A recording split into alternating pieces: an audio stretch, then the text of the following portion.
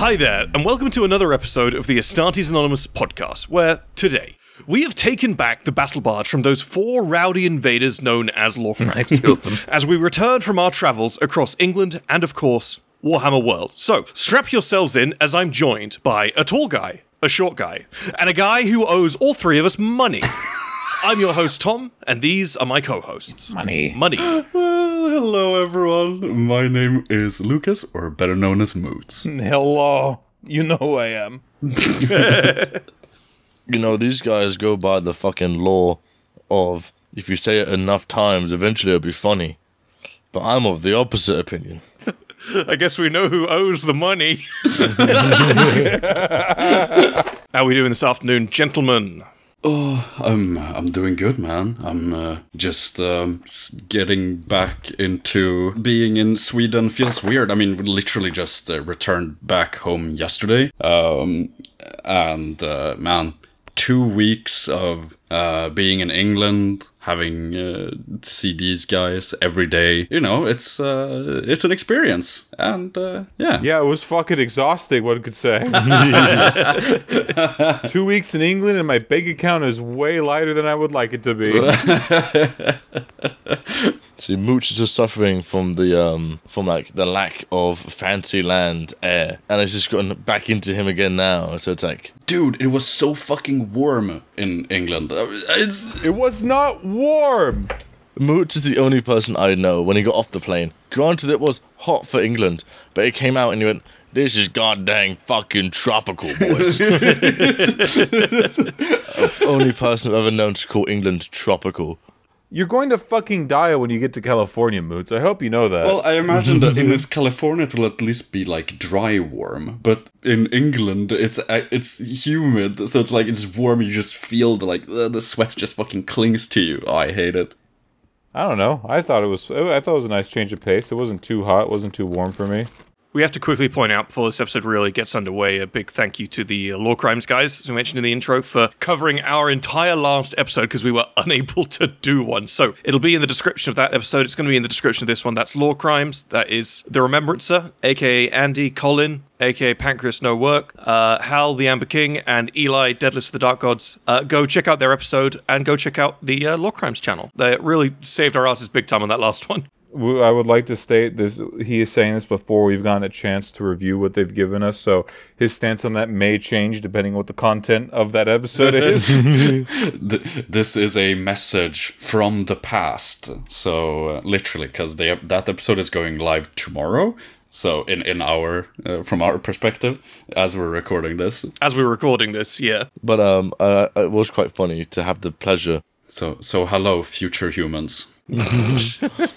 I hope people know that this is a recording, like the live chat, and people are like probably commenting in tandem with what's happening on the screen. No, it's a recording. We cannot respond to you. Some people who use YouTube don't understand that if you watch a premiere, that's not the same as watching a live stream. It's an easy mistake to make. I can see how one would make that mistake, but if you're making that mistake right now, you're watching a premiere, not a live stream. It's not the same. I'm sorry to say. I can't. I mean, I will read your messages as it goes live because I lurk in the chat in the chat, in the live chat. You fucking know what I mean. I see what you're posting. Oh, yes. John. But we should get on with the models of the week before we start breaking out into talking about the trip this time around. Song? Singing. I love singing. Me and Aaron did a lot of singing during the trip. Storytime Anonymous, the musical? Yeah, I fucking hated it. You weren't there for when we went and picked up Mooch's fucking thing. That was a musical fucking side quest, that was. I just said let's do the models of the week before we get into it, you kid. Right, on the screen behind me was chosen by Red, and this is a wonderful dinosaur of some variety by Angel of Steel. Dinosaur. Carnosaur. Denver, the last dinosaur. It is a reptilian of some caliber. It's a bird. It is a bird. It has eggs. It's protecting its eggs. A proud mother protecting its eggs. Oh, so it is. Oh, that's really cute, actually. Over here, we support reptilian motherhood. It has an axe. Is it chewing on something? It has an axe in its head. It's chewing on, yeah, it's eating a guy with an axe. Oh yeah. Fuck that guy. This is peak femininity. I'm in. I believe it.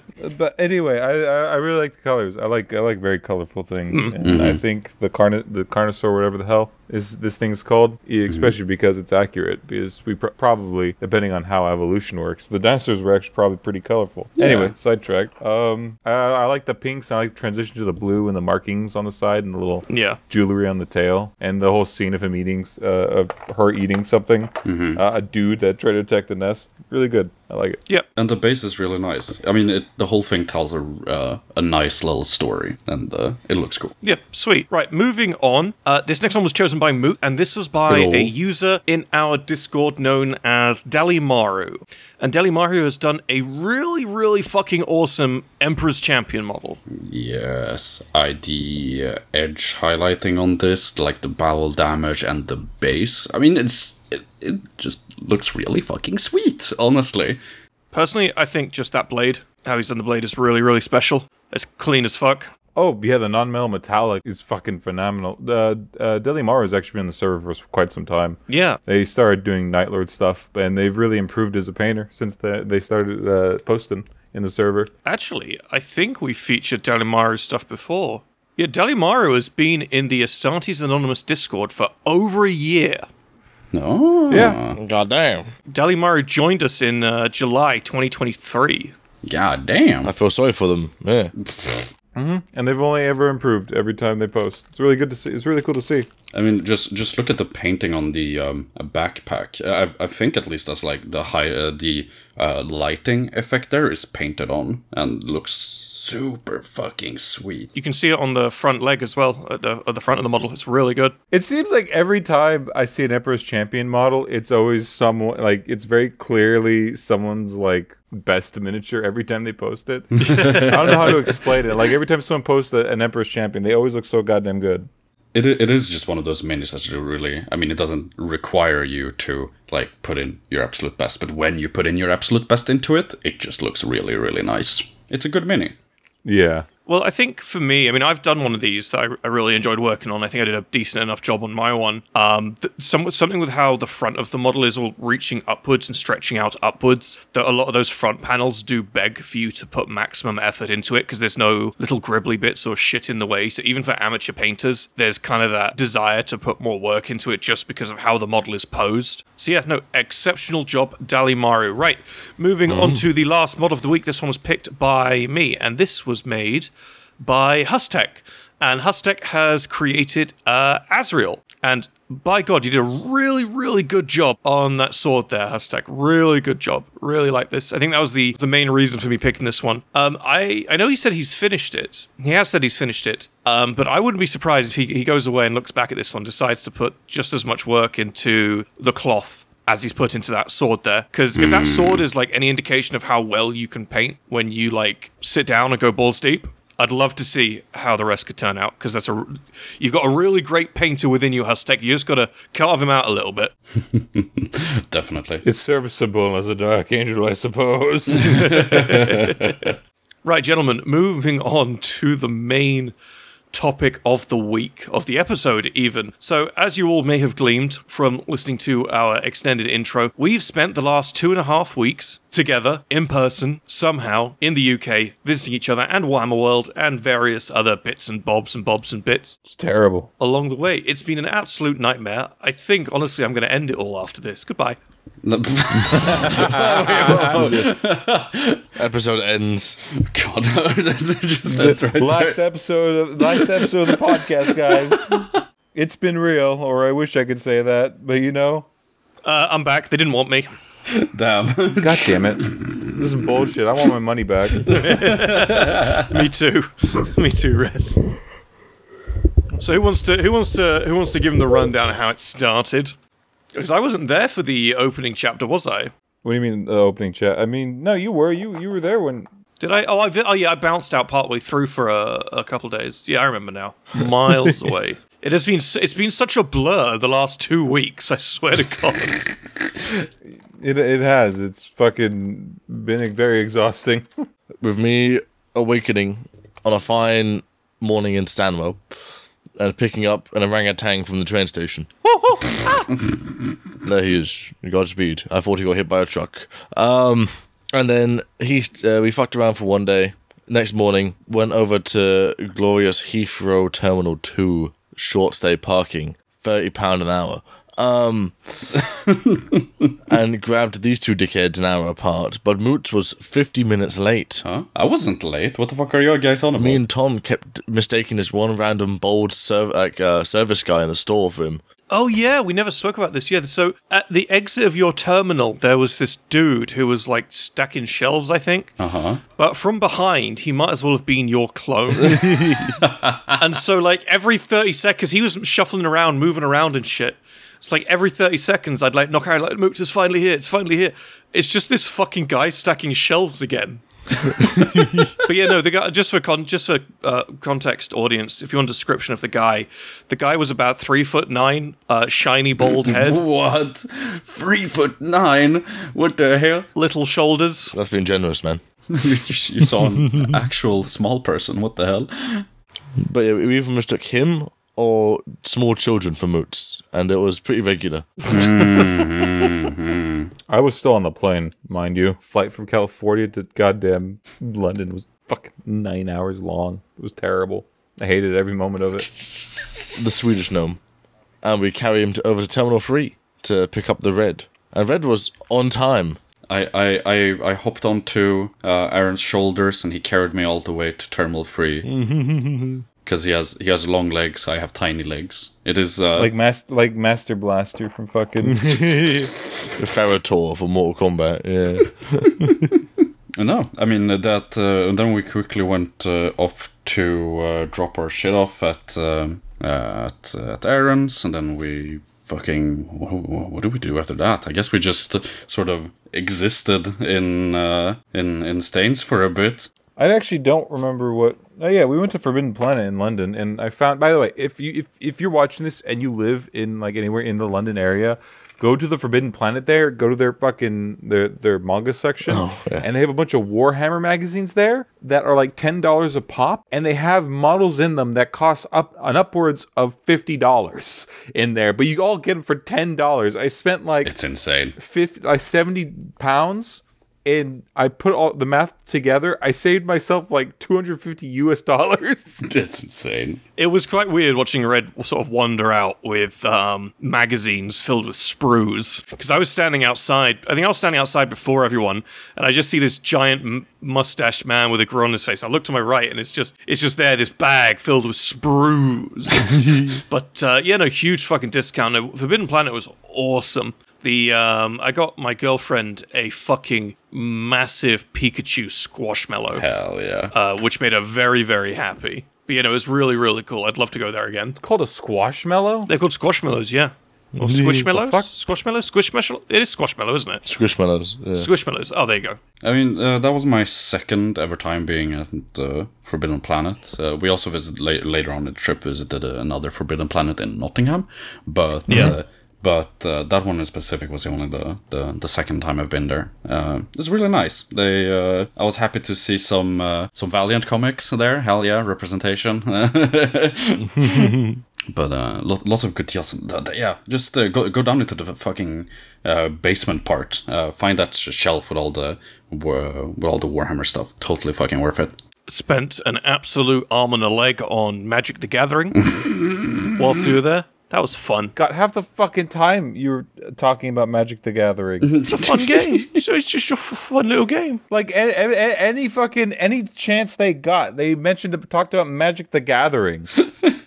Well, it was actually. I will jump ahead so we can jump back real quick. But at the end of the trip, when Red was getting his tattoo done, I wasn't there for that last portion of the trip because I had work to do. But I remember it was like yesterday or the day before, I got a text from Red at like 3 in the afternoon. Mm-hmm. And it's just Aaron trying to, by the sounds of the recording, Aaron talking to Moots, trying to justify some absurd CDH pick in his deck. And Moots is just looking at Aaron like he wants to check out so badly. And I got this recording sent to me by Red at like 3 in the afternoon, and the grin it put across my face was so fucking funny. That was just a 14-second recording. You weren't sitting there for the full half hour. It was a battle of wills. Like, both me and Aaron are very stubborn, and we both have very different ways of playing and building Magic the Gathering decks. And Aaron was just talking about sorry, I'm jumping ahead here. We were just talking about like justifying putting Triumph of the Hordes in the fucking deck, and I was like, yes, of course, Triumph of the Horde. Yes. The audience will definitely know what that is. put it up on the screen. It's a card. It's a card I don't enjoy, and I just no, it was a conversation. I was I was starting to lose it there for a bit, but I think we managed to land on something good, on some reasonable middle ground. Any conversation or argument you have with Aaron that doesn't end with you immediately choking him out should be considered a win. By default, requires almost saint-like patience. Well, that's not an option for Moot. You can't reach that high, man. I am I'll just kick you in. Oh, sorry, I'll punch you in the nuts, and then you'll fucking, as you keel over, I'm gonna put my hands. You'll fold like a fucking paper bag. Just folds, and Moots catches him like a fucking Disney princess, then starts choking him out. But no, sort of coming back to Forbidden Planet in London, after that, Aaron wanted to take us, what's it called, Uzumaki's? Was that what it's called? Uzumaki. There's a little place called Uzumaki's where you have to reserve to get a seat to eat. But I just wanted to go to get a specific drink from there. It was like a coffee drink with like boba in it that I really liked. That was my entire goal there. we were sat there fucking waiting in the scorching heat of their little waiting area trying to get our drinks. And I was sat there thinking to myself, this is a waste of time. This is a waste of money. I'm uncomfortable. I'm sweaty as fuck. And I was sat there thinking, oh, Aaron's an actual dickhead for bringing us here. This is such a dumb idea. And then the fucking... Yeah, and Tom is saying this. Tom is saying this to me, and I'm sitting there listening to him going, it was my idea. and then the fucking boba arrives, and I drink it, and it's like, wow, this is actually the best boba I've ever fucking had. It was so fucking delicious. It tasted so good. Was it worth it? Yeah, just. If we were stuck there for another 5 minutes, I think Aaron might have gotten a surprise. No, I can't say that. I can't say that on air. No, don't worry. Finish your sentence, come on. Moving on. Coward. What, a colonoscopy? Don't worry. I was going to turn Aaron into less. Into less. Into less. So just leave it at that. You're going to take away one of the A's in my name. He's already a vegetarian, dude. What more can you do? Oh wait, did we skip the part where we went to mini golf and? Oh yeah, I know that. Yeah, at Camden. That was after we went to Forbidden Planet, I think. Yes, in between. Yeah, we went to Camden, and that was probably, I love street food more than most people. That was a pretty good place to see all that type of street food. We got Moots. Yeah. His signature cowboy hat. we realized that during when we were there that I was basically dressed like Indiana Jones. So we were like, we have to find a cowboy hat, and we found one. And for the rest of the trip, that cowboy hat was my personality. Yeah. That was. They put the proper image in the reference here. Oh, yeah, I have the proper image. Let's see. Like, no joke, the guy fucking kept it on for the entire trip. we almost bought, so the hat was like, put me back like 60 quid. And then we went to another store because we had to get him a satchel as well. Because we'll get him a satchel. We'll put a satchel on Moots. 40 quid. It was the satchel. Yeah, so they handed me the hat for 40 quid. I went to the next store to get the satchel, and they're like, the satchel's 60 quid. And I'm like, I can't justify dumping 100 quid into this gag. So we left without the satchel. But he was Indiana Moots for the rest of the trip, and it was wonderful. I think me and you had the same reaction. We looked at the satchel, was like, yeah, fuck that. Yeah. Moots will survive. You guys, I find it quite fun. You guys all got fairly normal things. Me and my sister, being the fucking gremlins we are, went round and we found this place called the Yorkshire Burrito. And it was a whole English Sunday dinner put into a giant Yorkshire pudding as the wrap. rolled it up and served it like that. Sunday roast. Sorry, Sunday roast. Roast dinner, Sunday roast, yeah. That sounds awful. What the fuck is a Sunday roast? Guys, that did not explain anything. Keep in mind, just for context, it was a vegetarian Sunday roast as well. So Which sounds even worse. Instead of having any meat, it was all cauliflower. It was lovely. It was really nice. Burritos are a cornerstone of American cuisine where I'm at. And I dread to think what type of bastardization the fucking British have done to such a great cultural dish. I will admit, it looked really good. It smelt a bit funky, I won't lie. I didn't have one. What did I get? I got, first I got some really spicy calamari, which fucking slapped. What was the second thing I got? I got something else as well, but I can't remember. But I remember watching Moots get through some really was it you, Moots? Yeah, you got through that really fucking spicy chicken. Yes. That looked really good. It's very tasty. Yum, yum, yum, yum. But that was really great. I really, really enjoyed that segment of the trip. That was really fun. Cannon's if you're visiting London, Cannon's a great place to get some halfway decent food. Oh yeah, absolutely. Especially in the apocalyptic state that is fucking Britain. where Just don't trust any of the tattoo places on the street. What about the tattoo places? Don't fucking trust them. The ones in Camden, don't fucking trust them. Oh, why? How so? They're just a bit sketchy. A little bit too sketchy. I see. Is there a certain that makes you make it sound like there's a certain level of sketchy that you're still acceptable with? Oh, for sure. Oh, for sure. What is the top sketchy level you will accept on? I got tattooed during COVID, admittedly. During the lockdown, I had that. That's about as far as I'd go. Okay.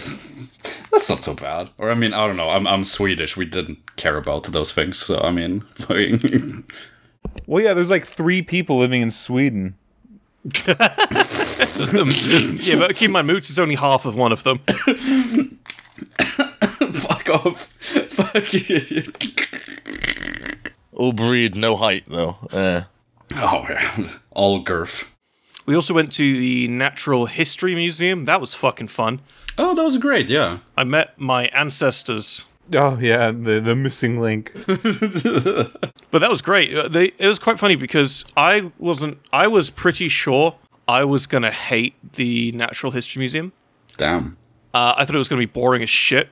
But it's weird. As soon as I got into the room filled with all the rocks and gems and stuff, and saw that one sapphire topaz the size of a gorilla's fist in the middle of the room, I was like, whoa, that's a quest item. This is actually really cool. Alarms go off, the vault shuts, Tom's enclosed for 1,000 years. Ah, fuck. Literally, Tom, we fucking looked at that thing and I was like, that's a fucking arcane signet right there, boys. That's fucking... The whole ass arcane signet. That's the father of the arcane signet. But no, it was really, really fun. Doing the Natural History Museum. The only problem is I think I must have sweated about like a litre by the time it was all done. It was so sweaty. But it was good. It was just really, really sweaty. Like, oh man, I was dying there, bro. Like, really dying. But we got to meet, who else's ancestor did we get to meet there? There's someone else has a picture of, I think it was Moots sat next to a dwarf or something. I have no idea. Next to A dwarf? No, who has the gorilla pictures? The gorilla pictures? The gorilla pictures. Yeah, we saw the stuffed gorilla. Oh yeah. That stuffed gorilla looked like a king. It was Harambe's grandfather. No, I comment like this gorilla apparently was like grew up in like an enclosure or like a sanctuary, and they apparently had like a really good relationship with the people that she grew up around. And I was thinking to myself, it's kind of morbid that this gorilla had a full life full of people that loved her, and then they just stuffed her corpse and put her right here in the fucking museum. Yeah. I mean, like it was described something in the style of, oh, everybody loved her, and then we stuffed her and put her in the museum. And when she died, we skinned her body, then and put her fucking desecrated cadaver corpse here in the museum so children can breathe on the glass. We obviously had to preserve her. Well, that was the only logical choice we had. And I was like, dude, this is exactly what we should be doing with our own dead, right? Like when eventually Tom passes, I want to stuff him and keep him in my living room. We spoke about this. You got to turn me into a coffee table, right? Oh my god! What? I'm not even no. You're just gonna be sitting on the couch, dude. Like the old Ronald McDonald Oh my god! statues. And people are like, who the fuck is that? Oh, that's Tom. He doesn't talk much anymore. Rumor has it his cadaver still farts occasionally. I put a whoopee cushion in there. You know, when I die, I wish for my body, when it's fully covered in tattoos, to be turned into tasteful playmats. Not gonna happen. Not gonna happen. You're getting incinerated, bruv. There's no two ways about it. No, it's not even incinerated. We're just gonna throw your body into the fucking River Thames. You know, that's as ceremonious as it gets in Britain. I'll take that. That's what they did to the Queen. Allegedly.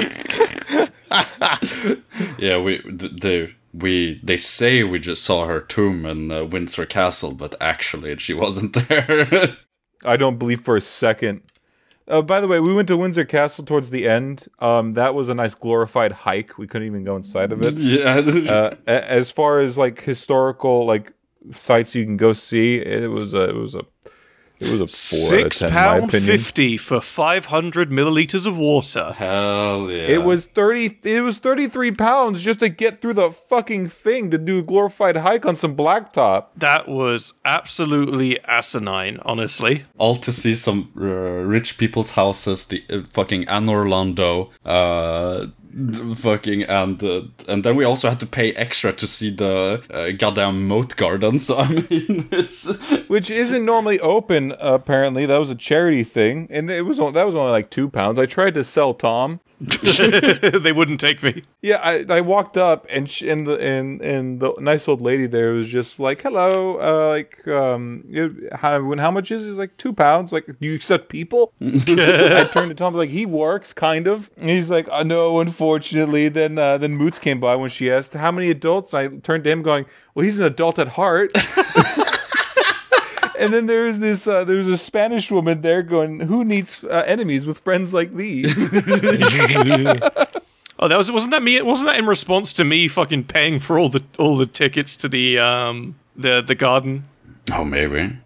I don't know. I thought it was a response to me digging into everybody for no reason. Like the first interaction I will ever have with these people is me making fun of y'all. The only interaction. Good times.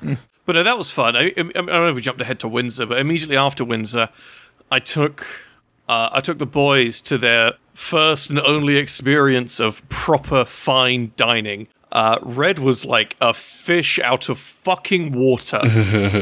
It was Yeah, I was looking at the fucking menu and Moots suggested something. I turned to him like, Moots, I come from a blue collar family. I'm blue collared.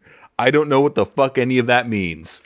No, I think we picked Red's starter for him because all the starters were far out of his tax bracket, unfortunately. It was a diced up Beef tartare, Aaron. Steak tartare, even. tartar. That's the one. That's tartar. Yeah. And then the guy started mixing it in a bowl in front of him. Do you want this? Do you want that? And Red was just stood there, silent, just just staring at the fucking thing. He's like, why is this necessary? What the fuck is this guy doing to keep my food? It was the thoughts I could see in his fucking head. For some Swedish lore, in Swedish it's called råröra, which basically just translates to raw stir. Right, ticking that off the bingo card. Yeah. Wait, raw? So wait, all the ingredients were raw, and that was it? Mm. Yes. The meat was raw, yeah. Well, everything was even maybe raw. I don't know. Yeah. All that you ate there was raw. You ate raw beef, raw egg, and whatever the other shit was. Yeah. Goddamn, I'm surprised you don't get food poisoning from that. Well, keep in mind, the place we went to was pretty fucking, swanky. What did Aaron get? Aaron got fisted. Moots got food. I got food.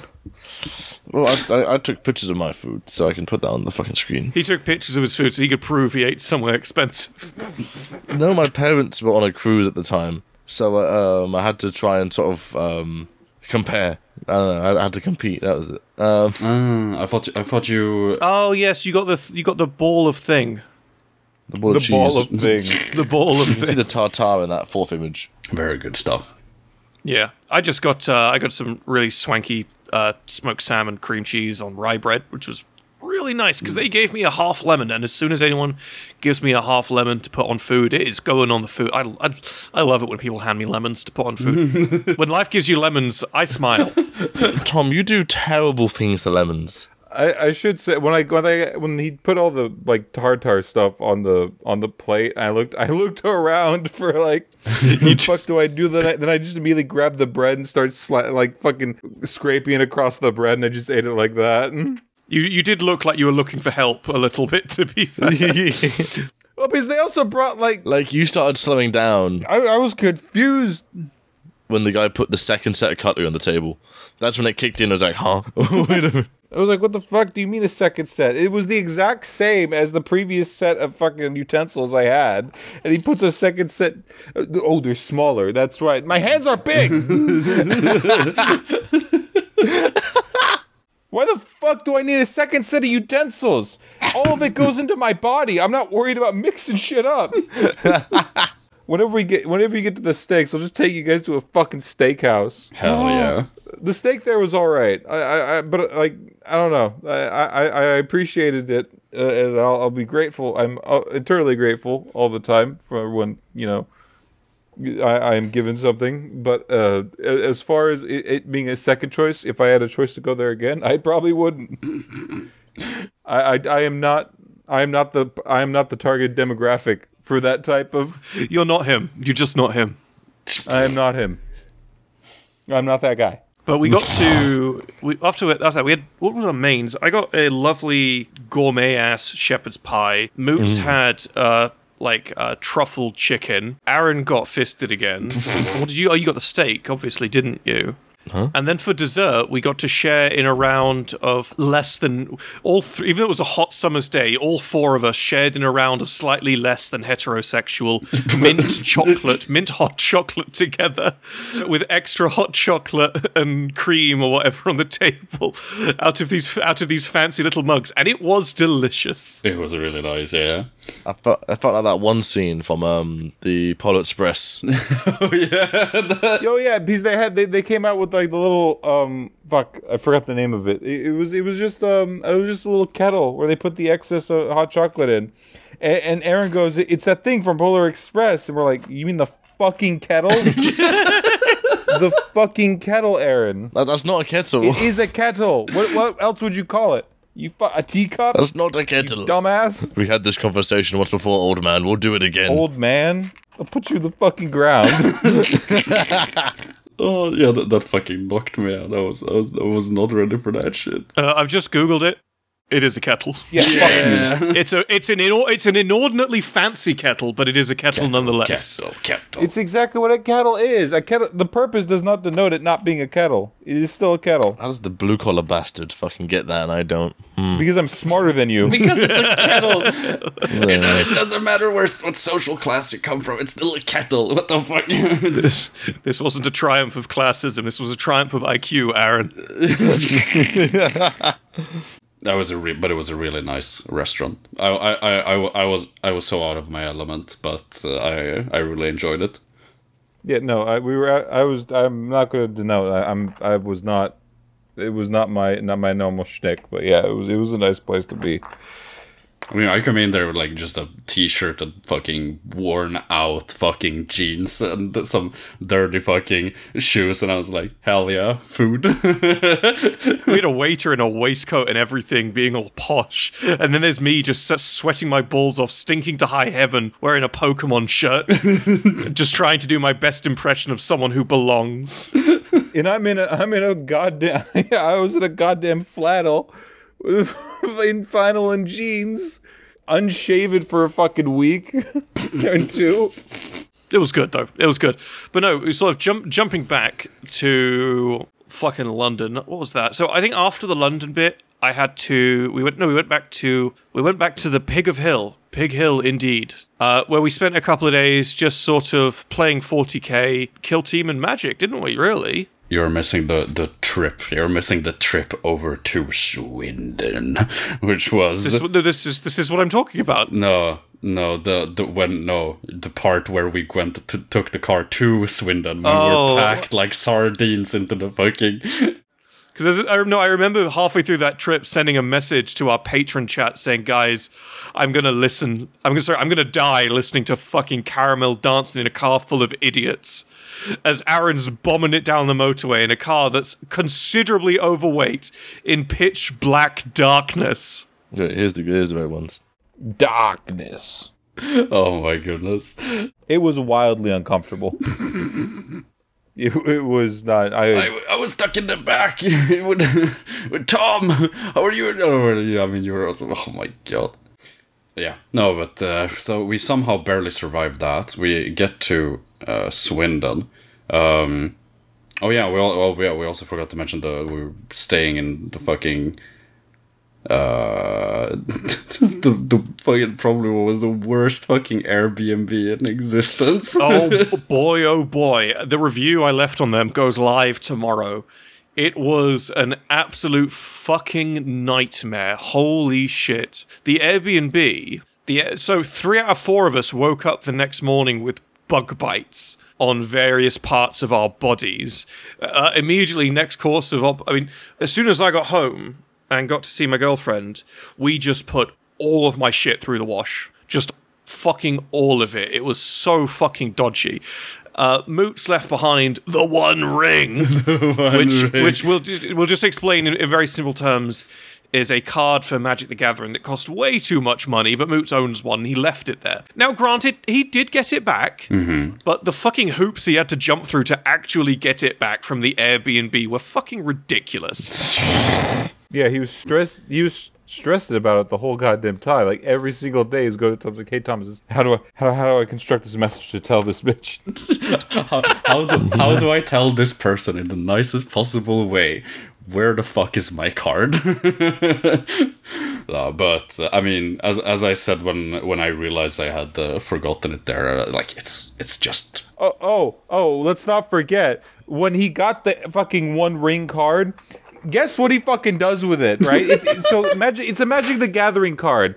It's a piece of cardboard, and like very few people, I assume, out of the population would actually know what the fuck it's worth or what value it is. And he's like, I don't want anyone to steal this. Someone might break into the Airbnb, go right past all of our electronics, laptops, and models that we have everywhere, and just go right find the card. So I'll put it underneath a fucking pillow. You fucking gremlin. You Gollum piece of shit. It was a little bit self-defeating. Most Gollum type of shit I've seen a man do. It was very Gollum. That was very Gollum of you. I was just exactly. I was just role playing as Gollum. I swear it was. It was a joke, guys. It was a meme. Oh no, it wasn't a joke. No, it was 100% like serious. That was 100% me just going on 200% Gollum. I was living my best Gollum life. Then you lost it immediately. Yeah, exactly. It's fucking immediately. It was amazing on how fucking fast you lost it.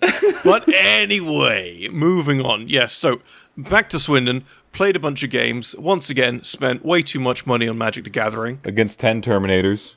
Oh yeah, right. Fucking Terminator. Oh yeah, Moots and Red played a game of boarding actions. And if you know what boarding actions is, it's a very small scale game of 40k on a small, close-knit board. Yeah, 500 points, Gallo Dark Terrain, pretty much, yeah. Yeah. Moots, in his infinite wisdom, decided to bring a 10-man blob of Terminators. Which is a fancy way of... Just to put this in perspective, if you don't know how the game works, that's like trying to swat a fly with a rocket launcher. It was just so unreasonably, like, strong for the game mode they were playing. I brought destroyers. I had my Destroyer Lord. I had my Scorpic Destroyer Lord, my Scorpic Destroyers, fucking Triarch Praetorians. I had to bring fucking Immortals, a 10-man blob of Immortals and fucking Flayers. And Moots brought a 10-man blob of Terminators, some cultists and his Chaos Sorcerer. The Chaos Sorcerer got annihilated by the Troic Praetorians. The cultists were picking between whether they want to get blasted to death by Tesla cannons or skinned alive by flares. And the 10-man squad spent the whole game trying to get past the destroyers. To be fair, you did a very good job of keeping that many fucking Terminators stuck in one room for the whole game. I want to put into context that I am absolutely no power gamer. I simply saw, hey, I can have 10 Terminators. That looks like a lot of fun. And I asked Red, hey, is this cool? And he was like, yeah. I'm like, all right, let's fucking go. My exact words are, I don't care, I just want to get the fucking game started, because we've been there for about a fucking hour, waiting for him to finish. I tried to get my list done. I had so much problem with Battle Scribe, such a shit app. Oh. Moots, again, in his infinite wisdoms playing this game, didn't put his Terminators in any decent spot. He put them in one room with one exit, which got clogged.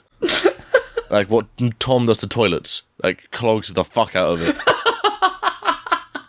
By the time it got to, like, the last turning point, he had, like, 1 point and I had 9. No, I didn't even have 1 point. No, wait, actually, did I? I think Yeah, I had. you I had think one I had. cultist squad, Oh, yeah. okay. I thought I had 0 points, and Yeah, because you killed all my triarchs. and I still had like fucking 7 or 6 Terminators left or something. and then I was like, you know what? I'm not gonna win this in any way, shape, or form. It was such a fucking slog of a game too. I was like, God damn. Dude, I was in there with you, man. I was experiencing it just as much as you. Oh, God damn.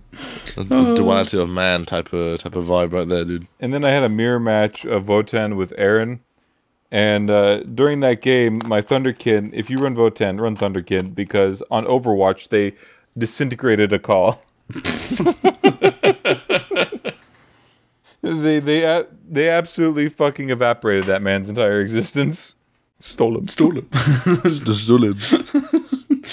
him. All his particles got stolen.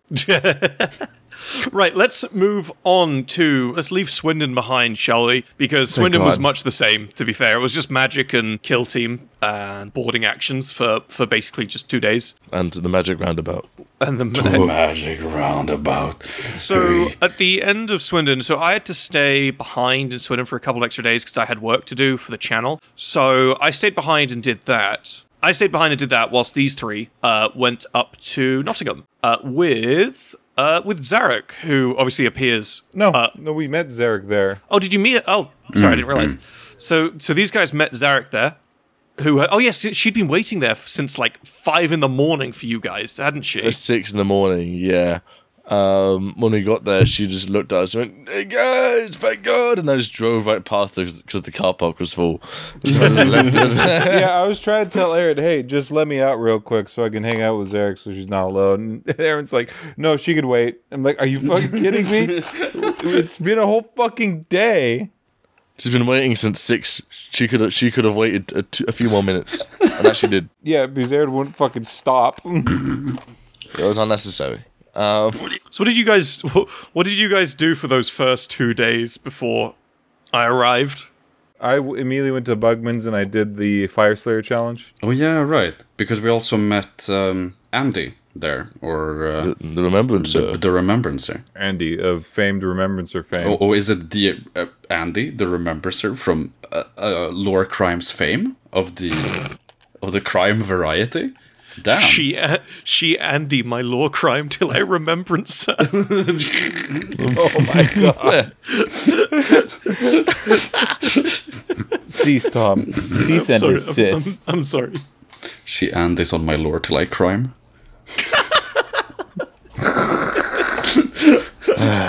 This podcast was a mistake, guys. You're the fucking worst. You're all terrible. Hell awaits ye. Yeah, no, I mean, Oh, we do. We went through. We walked through Warhammer World. We did the Fire Slayer challenge and fucking rocked that shit. Fucking gobbled down. They weren't even that hot. Probably not. I mean, I think they were spicy, but I mean, it was just that what's it called? Cappuccino? I don't know. Capsation. Capsation, yeah, close enough. Really strong capsation. Like, it wasn't like tasty spicy. I had a bit of a try, and I wouldn't have survived the challenge, to be honest. But yeah. By the way, all three, Zarek, Moots, and Aaron all said they'll try it, and they never did. I wanted to. I just wanted someone to do it with me. Because you just did it by yourself. I was like, right, okay, yeah, I did do it by myself because I don't seek fucking companionship when I do things. No. I just do them. You can do things on your own as well, Aaron. You're an adult. No, I'm aware of that. It's just more enjoyable if you've got someone suffering with you. I feel that, to be honest. But yeah, no, but I mean, it was a really good time. It was super nice meeting Andy. Me and him got a kill team game in where he absolutely rocked the shit out of me. He didn't really rock you. To be honest, he was playing Intercession. Yeah, I mean, I will say to Andy, I know you're listening. So you've beaten 3 out of 4 of the Astartes Anonymous team at kill team. You will not make it to 4. Your win streak ends here, Remembrancer. Why? Wait, he's never played against me. That's what I mean. I'm not that good at playing kill team. Yeah, but you can play Intercession. You know how to play Intercession. You'll be all right. I know how to play. Yeah, I know how to play aggressively, but playing aggressively makes me lose the game. You'll be okay. Do it for the memes, Red. And if you lose, just do what you do and shoot Andy in the chest. Just shoot him right in the goddamn chest. Yeah.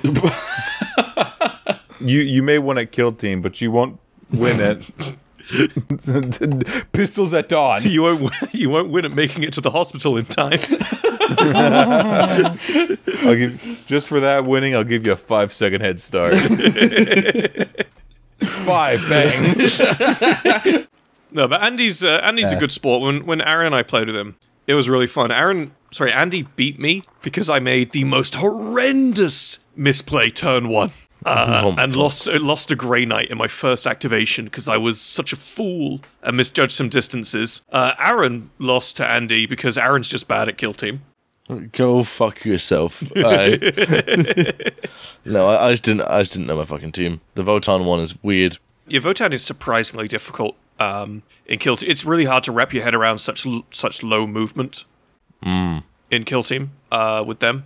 I don't know what you're talking about. Eldar Corsairs are they do fine with only limited activations. Yeah, okay. So easy. Yeah, says the guy who knew free dash. You do realize one guy killed 3 of your fucking dudes before he went down when you were fighting my Nemesis Claw. I know.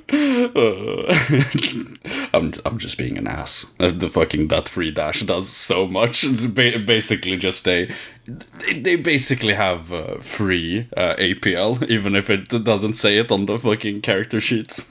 I'd be curious to see the ruling for that, because I have a feeling that's just on the first turning point. No, it's a kill team rule. it's on activation. Yep. No, what the fuck? Zoom, zoom, zoom, zoom, zoom. It's great. Fucking hell. Oh, and then my one of my the guy with the box, the puppet dude. You know, the dude the banner. Yeah. He basically mind controlled one of them to move closer to the point, so I can charge him with the dude, kill him. He just did the come here, and my guy was like, "Whoa, all right." I guess we're going over here now, guys. Let's see what's up. Whoa, Night Lords! What the fuck? Who would have thought? Whoa, crazy! Oh fuck! He's stabbing me. Holy shit! Oh no! I have been decapitated. Damn. Well, why was the Eldar talking like that? And he's like, I don't know. What, did he have brain damage? I don't know. You know what? I'll accept that. All my kill team boys canonically have brain damage, or at least one of them does. Completely oblivious. But moving on, so going into, I think it was the third day, I arrived. And as soon as I get through the door, I'm like, I gotta get some food. And before I can even do anything, I did get some food, but before I can even do anything else, I get ushered into the main gaming hall at Warhammer World. Where these bastards are like, Tom, you have to play this game with us, and you have to fucking do it now, because my name's Aaron, and I didn't book the fucking tables. And it was like our last day. I tried to book the tables. I rang up 3 different times. It was a 15-minute fucking wait. You couldn't wait 15 minutes, come on. Oh my god. We don't even want to talk about how I managed to finagle us owning 2 more tables at the last day. This is the art of the deal. But as soon as I turned up and got this game going, it was really weird, because it was such a strange setup, but it was Zarek and I playing Space Marines and Chaos Space Marines. So this is Aaron and Red, Necrons and Tyranids. And it was actually really fun. Although Red worked out that game why Land Raiders are so highly valued. Those things do not go down easy. They are thick as fuck. I gave Tom a Land Raider, too, at the start. He did. He graciously gave me a Land Raider because I didn't bring any of my vehicles, save a Boxnaut, to Warhammer World, which was a mistake. But lo and behold, there was a Land Raider waiting for me. But it was fun. It was very silly, but it was very fun. Oh, it turned when we're setting up. Tom's like, "I'll place my Vindicare Assassin under this bridge and hold the point with infiltrate." And then I go, "I'll place my fucking flares 9 inches away from him across the bridge." And we won first turn. and then we won first turn. Then I just looked at Tom and he looked at me, and we both knew that Vindicare was fucking dead. We both had a mutual understanding. It was this big bridge in the center. It's in the pictures I just posted. It had this tunnels, which where he placed him. It's like, oh yeah, this is sick. And then all I imagine is just these fucking screaming blood splatters, like sparks. This Marine where he runs as a Vindicare Assassin is laying on his back, right? Then he like looks over and just sees like a mob of like talons and metal just walking towards him under the bridge. Immediate death. Fucking, I imagine it's just like closed door. Tom and Jerry screamed at WAV. And then the next room, Zarek fires uses a Land Raider fire at it. To fire at the flares underneath the bridge, and then all the flares come out, and we're just like, all the Marines just see the flares wearing the skin of that one guy. And then those flares did the God bless the fucking Catan bless their hearts. They held that fucking Land Raider at bay for most of the game. Fucking valiant boys, them all. But anyway, during that game, it basically divulged into 2 sides where Zarek had to deal with Aaron. Tom had to deal with me. Tom rushed his blade guard right into my destroyers. Figured out very quickly that destroyers are very goddamn good at killing. That was such a strange back and forth because the blade guard kept taking them down and they kept fucking coming back. Just word them out. And then the Void Dragon got involved, and it all got complicated. Yeah, I brought my shard of the Void Dragon. One of my favorite fucking models I've ever painted, honestly. I'm really proud of that one. And I got to heroically intervene with the Void Dragon, and that Void Dragon took out almost all the fucking Blade Guard by himself. No, he actually did take out all of the Blade Guard. The only one he didn't take out was the character that was with them. Yeah. Yeah, the chaplain. The Blade Guard themselves were all killed. They were all murdered, and then it turned into, how am I going to fight? Do I fight the Scorpic Destroyer Lord, or do I fight the fucking giant star god beaming at my location right here, right now? Here's the one guy who survived the Catan. This one dude, all 6 of his Blade Guard veterans ate shit. And this one guy with this big pink sword survived. Thank God there wasn't another turn, or he would have been dead too. Yeah, he only survived because we ran out of time. He just fucking teleported out of there. He ran away. Saved by the bell. He fled. Dishonor upon him. Dishonor upon his family. Shameful, honestly. My flares kept coming back. My wraiths were being healed. You know, I really like how Necrons play. I actually got a chance to use my Night Scythe. That was fun to bring that in, then turn it around and just start shooting at some eliminators. I like that game. That was actually one of the funner games I've played. That was fun. This trip was also the first opportunity for me to play some 10th edition in general, I realized. And man, I gotta say, 10th edition, a whole lot more fun than 9th edition. I never played a whole lot of... That's such a controversial thing to say, you don't even realize. Really? Oh yeah, right, you told me. People actually don't like 10th edition that much. It was weird. The reason... you are literally... I'm going to say it, Mooch, you are actually 10th edition's target audience. The reason being is 10th brain damaged. 10th edition is tailored towards people who are new to tabletop wargaming. It is the easiest edition to get into from having no knowledge than any other edition of Warhammer 40k. So, like, for you, as someone who's played almost fuck all war games outside of Kill Team, it's super quick and super easy to pick up, isn't it? Whereas prior editions, not quite as much. No. Oh, by the way, just a real quick reference. I got some art to commemorate this this battle between hell yeah. the Midas Saints and the Tyranids, and unfortunately, there are no Chaos Space Marines represented here because that was a last-minute addition. And I'll send that into the chat. Yeah, I know which piece you're talking about. It's so damn good. It's so fucking nice, yeah. This was done by Freelancer 3070 on Instagram if you want to check him out. Splendid work. So, well, that Midas Saint is actually this Midas Saint that I'm about to put on the screen. And the thing is, he is the chapter champion.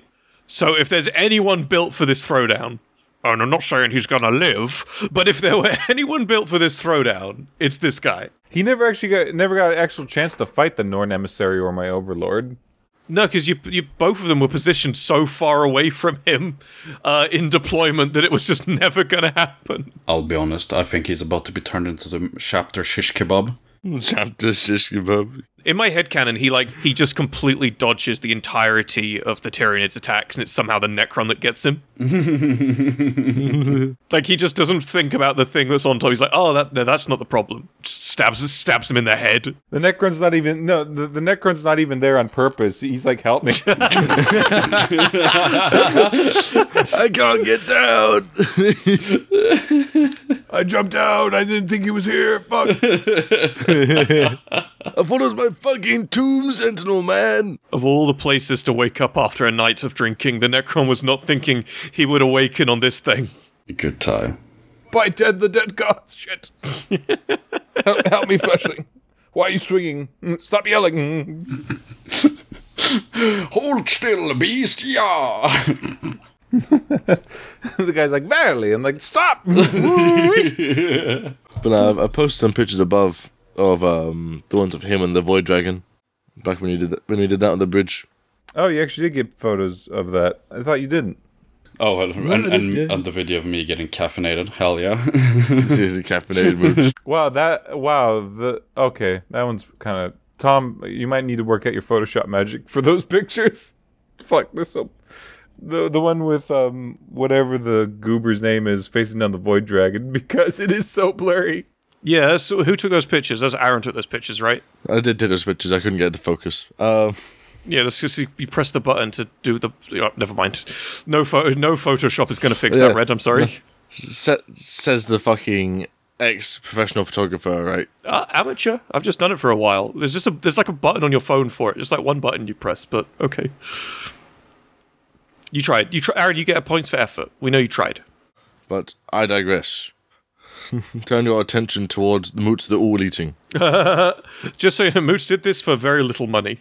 It did not take much convincing. Very little money. So for reference, I was just hungry. I got into Mackey's. I just wanted to grab something quick to eat. I grabbed 2 chicken burgers, and I go out, and Tom just goes, "You get a tenner if you shove that whole thing in your mouth." I said I would take a tenner off the money you owe me if you just shovel that thing. Oh yeah, right. For the audience, I want you to know, like, I said that, literally, I finished saying that less than half a second before that video starts. He was ready for it. He was like, "Yeah, I was going to do that anyway. This is just convenient, honestly." This is just how I eat, man. Like, for further reference, like, me and a friend of mine here in Sweden basically had this dumb thing once where we just basically took a McDonald's cheeseburger and we just absolutely squished that shit into as small of a ball as possible and just put it in our mouths.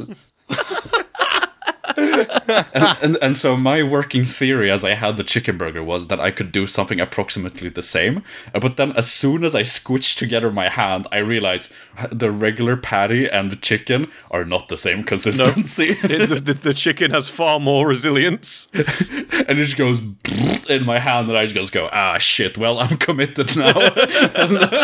Could you imagine the shame if you'd bounced out of it like halfway through? Nah, man. You did the right thing. I mean, I couldn't, and it was still. So I wasn't expecting it either to be warm. So the first thing that happened was that, like, I fucking burnt the inside of my mouth and bit my fucking tongue as I did that.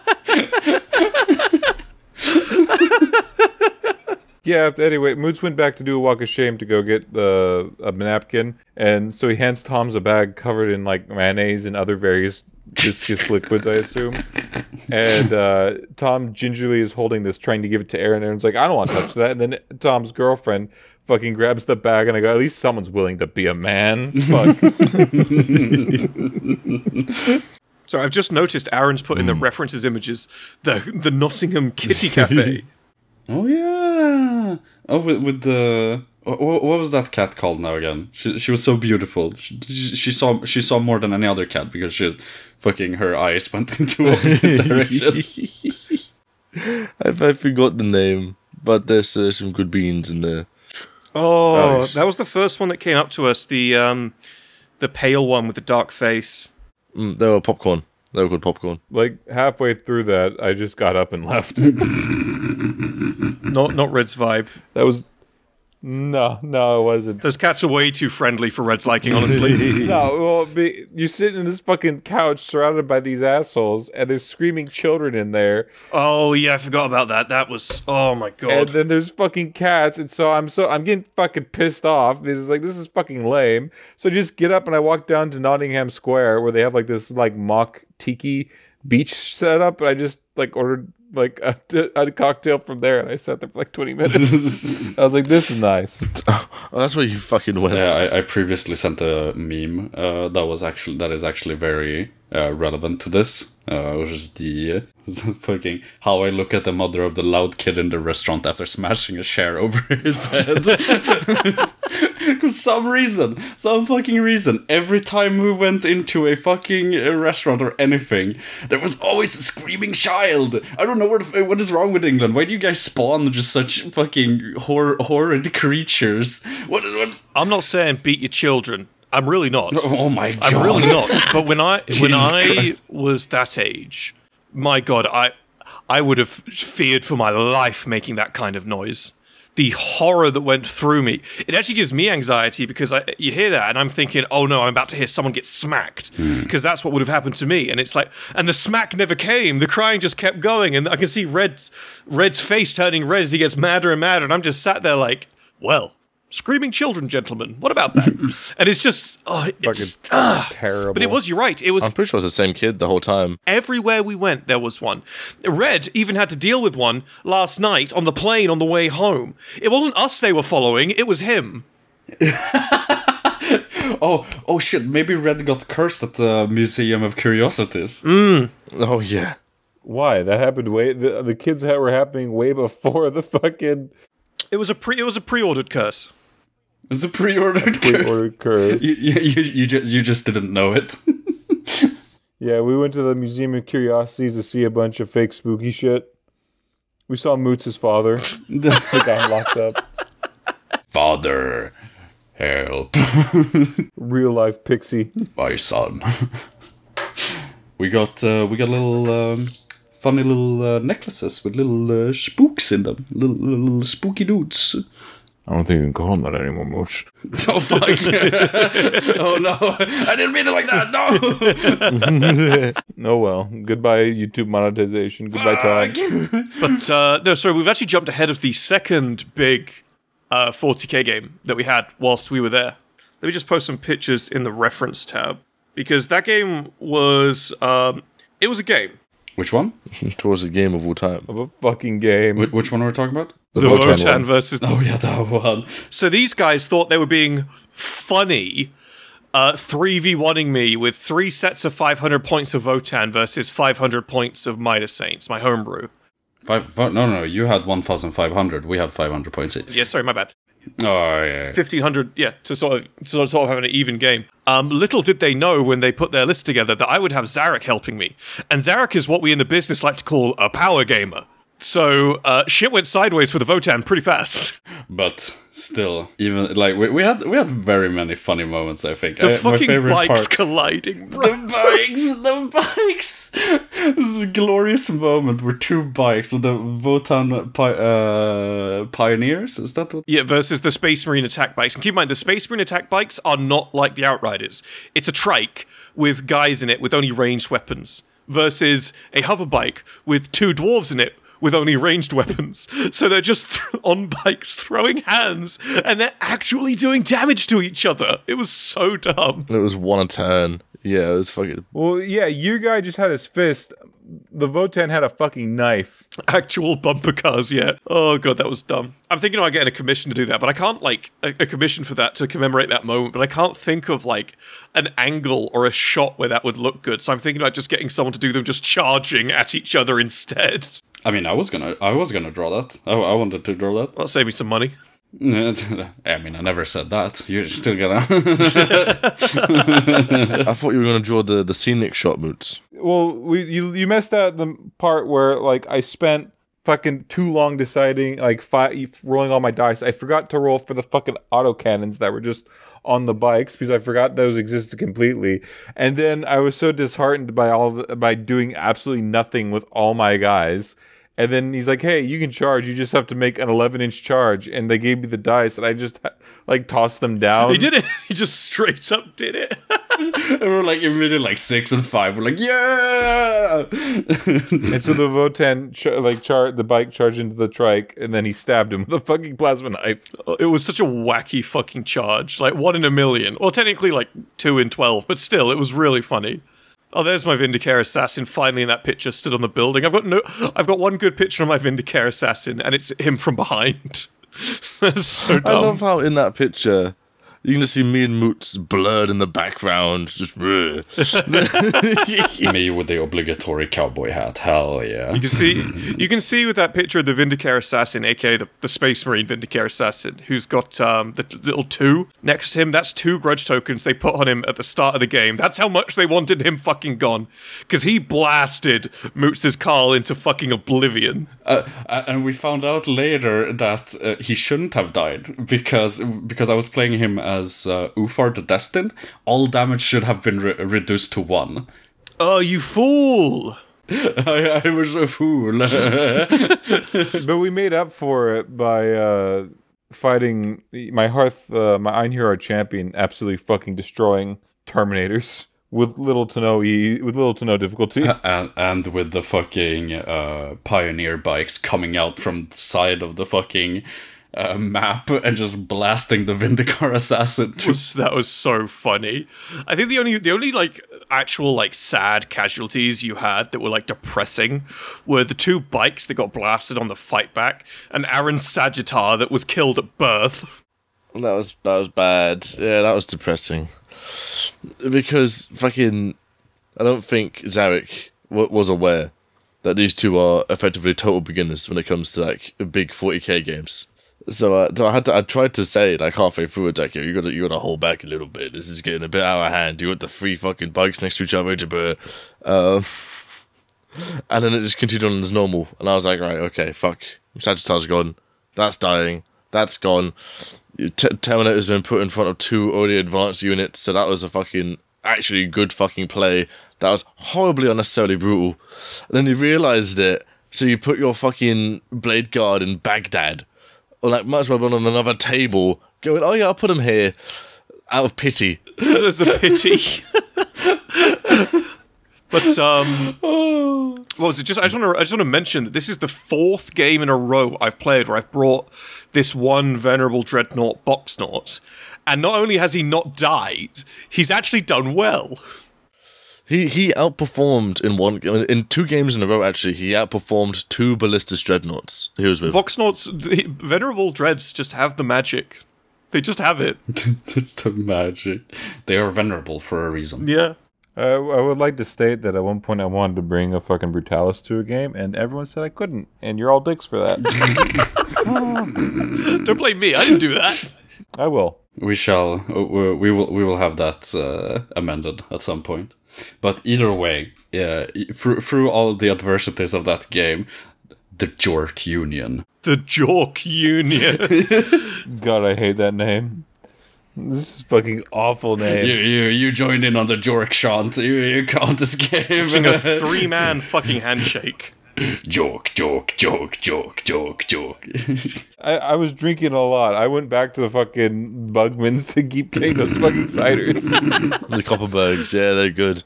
As much as say Copperberg, but yes. I think I was like 4 in by the time the halfway through. And then Boots was like, can you go get me water? And I came back, I was like, oh, here. He's like, it's for you, actually. I'm like, oh, I don't want it. He didn't even fucking drink the water. Because, I got a Copperberg first, because that's just my drink of choice. And Red was like, what's that? I was like, oh, it's a cider. And he's like, oh, and you don't even taste like any of the booze? I was like, no. He's like, that's dangerous, man. And I was like, yeah, that Bugman's, dude, go get some. And he just sort of waddled away. But the whole Jork thing was because I was sat there, and I was like, oh, it'd be really cool if we came up with a name for like our 3 Votan leagues working together. Jork Union. And they were like, yeah, that'd be cool. Because it's like the fucking 2nd or 3rd time we've sort of talked about that. This is the first time all the Votan I've bought everyone actually met in person. Please someone didn't forget theirs. I'm fucking said I had it on purpose. But so I sat there, I was like, what would be really funny? What sort of fucking anagrams can I come up with? And I was like, joint, operation, reconnaissance, kin, Jork, Bosch, done. So then I said it, I was like, I've got it. I was like, boys, I've got it. Joint, operation, reconnaissance, kin. And I'm like, what does that say? George. And Red's usual reaction of just, I fucking hate you, came out. Oh, it's the best thing ever. I was so happy there. I was like, yeah, George. So then every other time, like whenever we met an important role or something, I just stood there with someone just going, shaking my hands like, George. Fist pumping like, yeah. Oh, the Jork Union never dies. So what did we do after that? I mean, that was the last day, right? And then we went back to Swindon. No, that was the day before the last in Nottingham. You guys got to show me that one food place that did the really nice steak. Oh yeah, so we did. Yeah, we went to a place called Pharaoh's Grill House. If you're in the area, Pharaoh's Grill House is really good. I liked them. They were one of the better restaurants that we've been to. It's really, really good. Super nice ambiance. Yeah. Yeah. Bit of a weird process getting through it, but yeah. Recommended. And then we went to the Museum of Curiosities, and then we modded back on to Swindon. Oh, we tried to go to this museum. Oh yeah, right. Of like old miniatures, and it takes you down this fucking old path. And Tom will tell you. This was fucking crazy. What was it called again? Does anyone still have the name of it? Warford something? Forge of Hammers? Hammer Forge? I don't remember. Warhammer Forge? Forge Hammer War? War for Forge of Hammer? I'll find it. I'll find it on a map. I'll find it on an actual map, because I remember where it is on the map. Forge for War of Hammer. Moots, you can shut up now. Shut up. Shut up. She forged on my hammer till I wore. I hate you. I hate both of you. Your fucking right to live should be revoked, I swear to God. Worst fucking person in the world. You actually suck. I swallow as Oh, here we go. It was called... Okay, alright, so we've got to talk about this. This is like an actual... This is like an actual fucking review we're going to give for a place near Nottingham, in between Nottingham and Newark-on-Trent. It's called War Games Foundry. And we were recommended War Games Foundry. They've been open for years. We were recommended War Games Foundry by Andy, the Remembrancer. And it's just over a half-hour drive to get there from Nottingham. So if you're in Nottingham for Warhammer World, which obviously you have to be, to do this trek, it's just over an hour of driving, both ways in total. So we obviously were like, okay, hey, we got an extra day spare. Let's go fucking do it. And we go there, and keep in mind, it's the middle of the week, normal hours. And they're just not fucking open. They're closed. They haven't put anything on their fucking website. Nothing anywhere for us to actually work out that they're closed. My girlfriend and I were parked outside their front gates for like 15 minutes whilst we were waiting for the guys to catch up. In that time, it took the local fucking gardener coming outside the front to talk to us to say, oh yeah, they're closed today. And we're like, oh, well, that would have been good for them to put that on their website so that tourists can actually, not waste an hour of their day trying to come round. So, War Games Foundry, whilst I'm sure you're great, update your fucking website next time. That was taking the piss. Wasted our afternoon doing fuck all. Just driving for over an hour. Sat there for 20 minutes waiting for these guys to turn up. Waste. We did get to see a field next to it where 1,000 years ago a bunch of illiterate, unwashed peasants died, which I thought was pretty neat. Yes, we drove, in essence, we drove for an hour and like 15 minutes to see a completely, perfectly normal field with a placard on it that said there was a battle in the 1400s once upon a time there. So, thank you, War Games Foundry. We will try you again at some point, but if you're going to be closed, please update your website. It's like, I'm gonna make a bet and say that they wrote it on their Facebook or something. Who Yeah.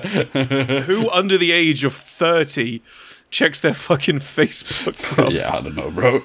That's painful. But yeah, no. So my rant is over. That just really sucked. It really sucked because they didn't update their website. We made the drive. We wanted to see some cool old minis. It sounded really cool. Yeah. They sell them too, by the way. If you're in the area, they do sell them, and I really wanted to get my hands on an old Dreadnought. Yeah. Andy was showing us, they apparently have like the Genes to the Occult limo on display. That would have been awesome, bro. I'd have loved to have seen that. Yeah, exactly. I had a dream about that limo. You had a dream about the limo. I did. About tonight, were you predicting the future dreams? No, I had it. Sorry, last night, I guess is the correct term. It's not night. It's not night yet. Yeah, no, I had a dream about it. Is your pianist slur now, Tom? Say again? Is your pianist slur now? It's allowed. Okay, you European bastard. I mean, he's literally from Fairy Tale, and don't hold it against him. He can't help it. Fucking white boy over here. That's actually a perfect. That's actually a perfect segue. So I've been planning with the boys. Since we went back to Swindon for one bit, and then we went back to my area, and then since it's all four of us, because it was just the team at that point. I've been planning this sort of D&D style open legend game system campaign thing for the boys for a while now. Shout out to Tom for buying me a fucking Legion glaive when I walked away for 5 seconds. Oh yeah. So you've got to mention it. As we were leaving Warhammer World, I bought everyone presents ranging from. Yeah, let's just say there is something, we can't reveal it because he watches the podcast, he listens to the podcast, but our head moderator, Croc, who was meant to turn up but couldn't for whatever reason, behind me sits a couple of boxes with his name on them. I will give you your presents, Croc, and we will meet up, and you will get them, and I will beat you to death. Sorry, Aaron, please continue. We're gonna jerk you off, Croc. Yes. Yeah. So basically, Moots messages me beforehand, knowing this is happening, because he made his character first, and he was well on board. And he's like, "Hey man, can you get your sister to make me an outfit?" Because my sister's very sort of arts and crafty, and I was like, yeah, sure. What do you need? And he sent me the fucking gnome garb hat, fucking gloriousness, and I was like, that's gonna be fucking funny.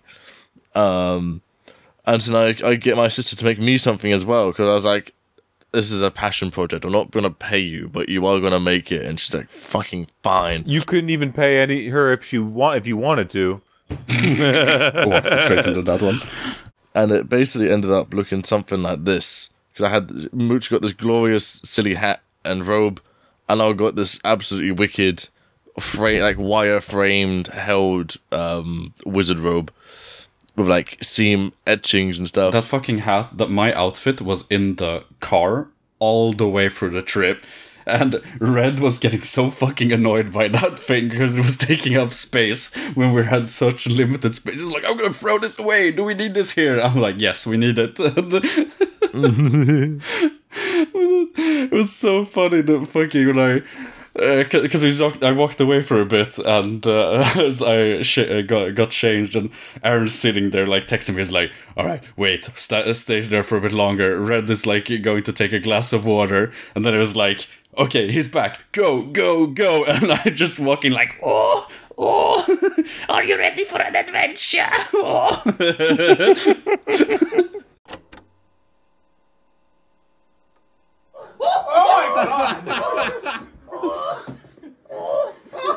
Are you ready for an adventure? Let's go! Oh, baby, let's go! Let's go! Are you ready?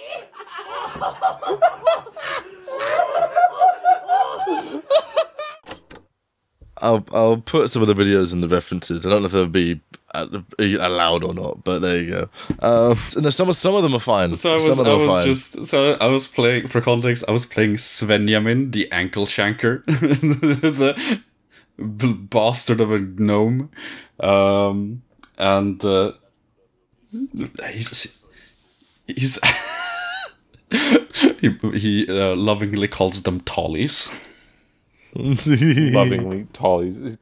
Just calls him a slur, honestly. It's fine. That's okay. Fantasy slurs are allowed. Yeah, exactly. Fantasy slurs are allowed. They are socially acceptable. Yeah, I got the party. Svenjamin got called a knee licker. That was weird. Oh god, Jesus! But the group is great.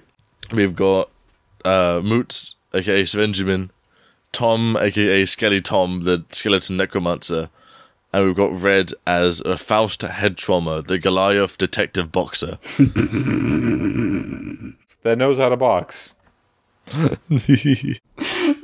And I remember when we were playing that session, and after the session, after Svenjamin goes to prison, Aaron just goes, I wasn't expecting you guys to get arrested this early.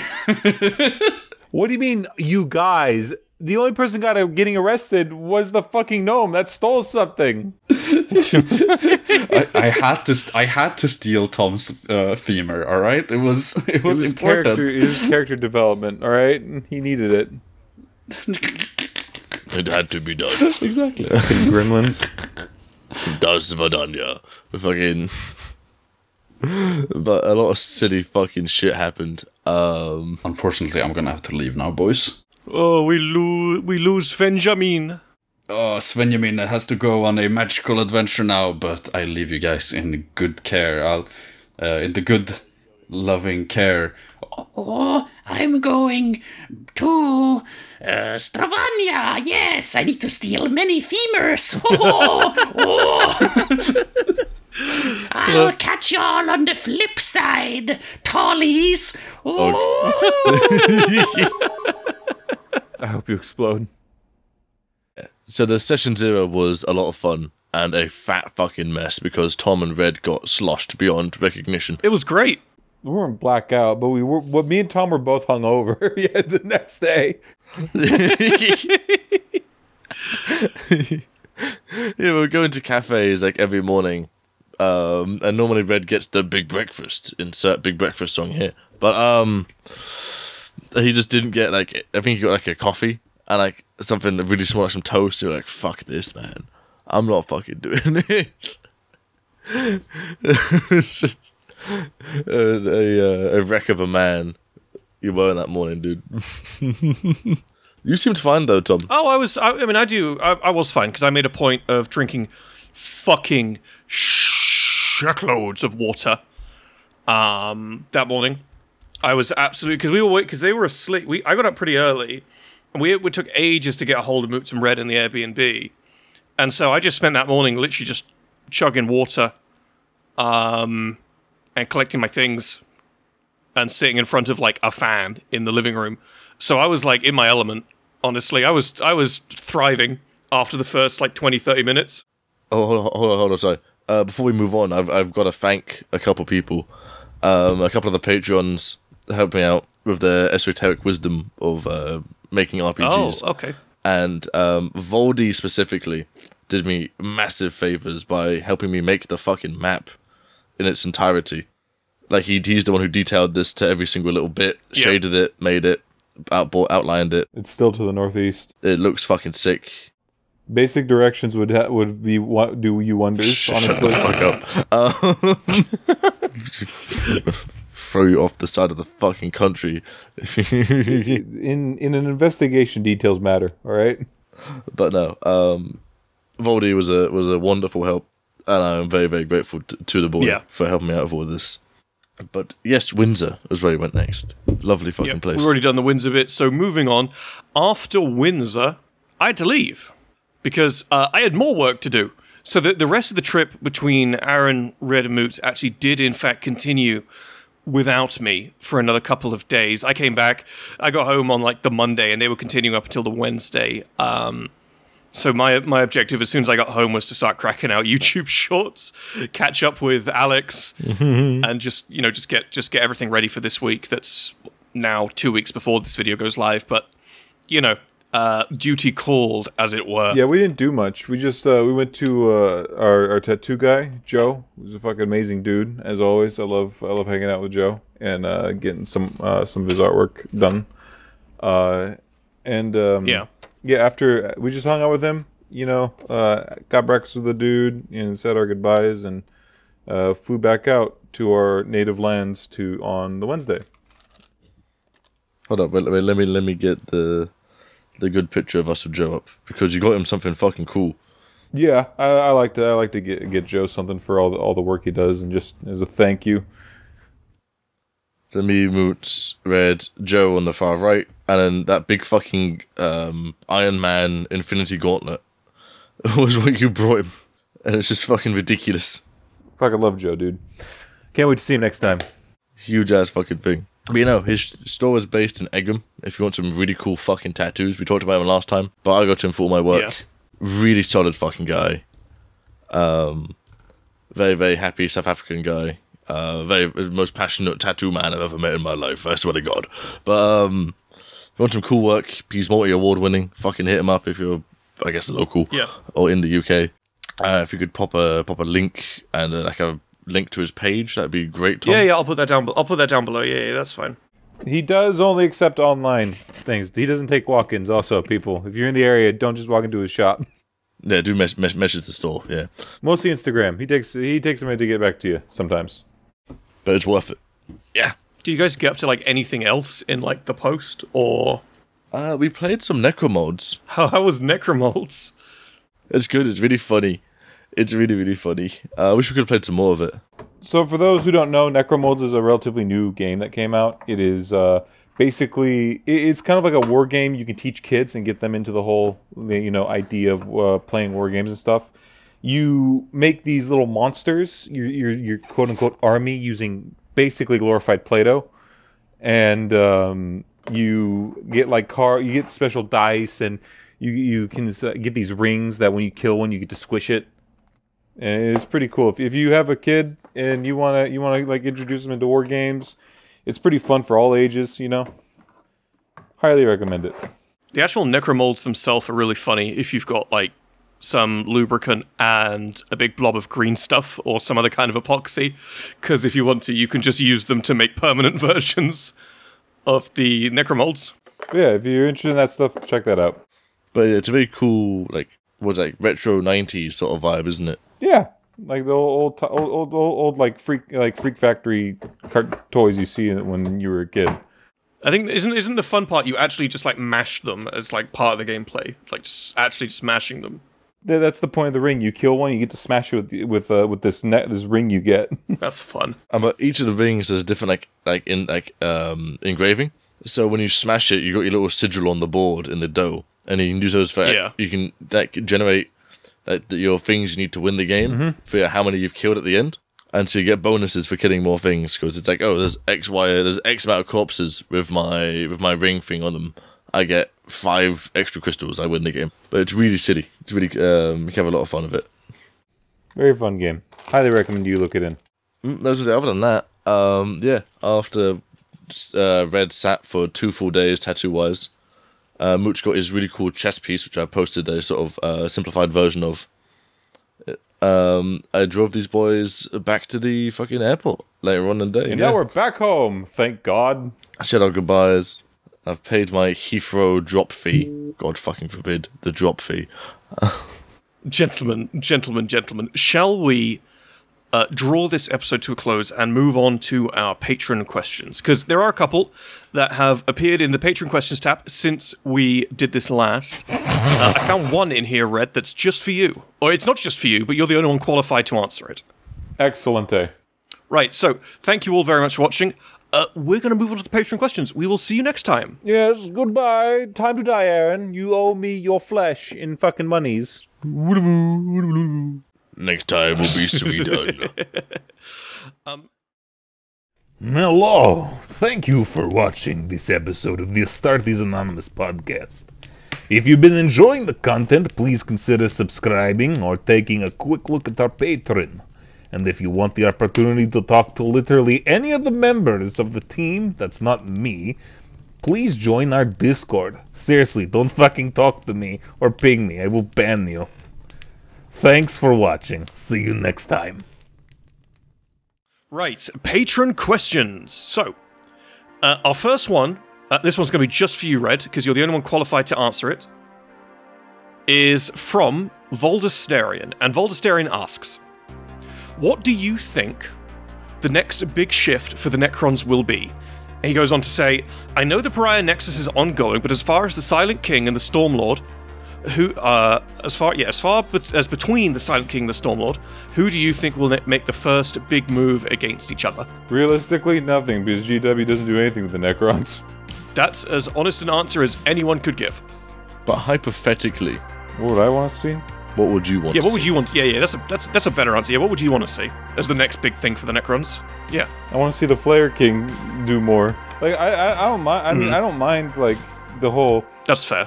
I mean, Imhotep and the Silent King have like this big power struggle because Imhotep's like doesn't like the Silent King, so it's divided into people loyal to the Silent King, people loyal to Imhotep. But like that's just fancy Game of Thrones. I want to see the Flare King. I want to see the goddamn guy who controls all the flares and what his importance into this new Necron culture is going to be and how that will shape things, or maybe some more emphasis on what destroyers are like. You know, give me the stuff that like makes Necrons, you know, kind of tragic. But realistically, yeah, more character-driven Necron stories. But realistically, it's probably going to be the Silent King fights Imhotep, and nothing really comes from that, or the Silent King manages to convince Gilliman to work with him, because Gilliman already talks to the Eldar. Yeah, that's fair. Right, gentlemen, moving on. We're gonna end with a silly one that Red will undoubtedly say, "I fucking hate you all," too. So, let's see. Ooh, Those are always the best. always the best. Here we go. Red. A question from Maxine, and Maxine asks, which Primarch do you all think would enjoy Waffle House the most? Aaron, do you want to go first? It was which what? Primark. Sorry? Primark. Oh, Vulcan. 100% Vulcan. That man is getting the biggest stack of pancakes you've ever fucking seen in your life, dude. Holy shit. It's called Waffle House and he gets pancakes. You're fucking actual. For fuck's sake, Red. Shut the fuck up. It's a fucking Waffle House. They don't get pancakes, jackass. No, but they serve pancakes. They're not. Because you've been to a Waffle House, haven't you, Aaron? No, it's just common sense. It's the same. It's just common sense because you know the menu at Waffle House. It's a sweet breakfast. It's not a breakfast place. Waffle House is an arena, Aaron. No, but it can be. No, it's not. Motherfucker, I saw you Shut eat up. 5 fucking different things of pancakes for breakfast in the trip. Oh no. You're a Shut living up. contradiction. And my answer would be Lehman Russ, because I'm pretty sure he's the only Primark who actually eats for pleasure, I guess. Thank you for this wonderful, entirely uncontroversial question, Maxine. It's fucking. Well, it wouldn't be controversial if people wouldn't just fucking assume shit. Like, you're a goddamn fucking purist, man. You know that, right? What's your answer to the question, Red? Before Ferris I fucking Manus. leave. Ferris? Why Ferris? Because it's a place to test your strength. God. I suppose it's easier as well when you haven't got a mouth. You can just shovel them through the hole in your neck. Probably makes things a bit more straightforward. Yeah. Ferris Mass is dead. That's the joke. Fuck you, Oxy. Right, and Name checking a patron. That's fucking evil, dude. and with that, thank you all very, very much for watching this wonderful and goofy-ass episode of the Astartes podcast. If you are enjoying, please, as per our outro, please have a look at the Patreon. And another big thanks to all the Patreon questions, the models of the week, and another big thanks to Law Crimes for covering our last episode. So, thank you all very much, and we'll see you next time. Goodbye! Goodbye. Toodaloo. My good people.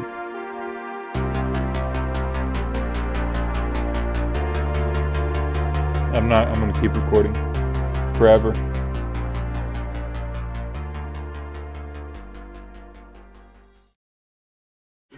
Are you ready to adventure? Let's